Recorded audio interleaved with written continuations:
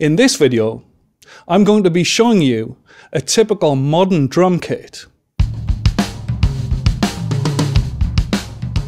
Cymbals also come in all sorts of shapes and sizes, the most essential of which are hi-hat cymbals, the ride cymbal, and the crash cymbal. The rudiments we use today come originally from military drumming. These days, most people come across the rudiments as a set of exercises.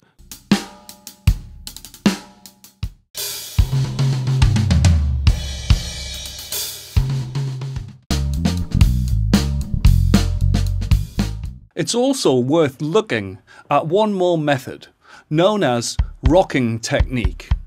It's a technique that consists of two strokes, the upstroke and the downstroke, which are used to articulate multiple notes in a forward and backward rocking type motion. Above all, be patient when trying out your new skills. You'll probably find that adjusting from your old ways takes quite a bit of dedication. Stick with it and practice these things every day, and you'll soon find that these new techniques will take shape. Good luck and bye for now.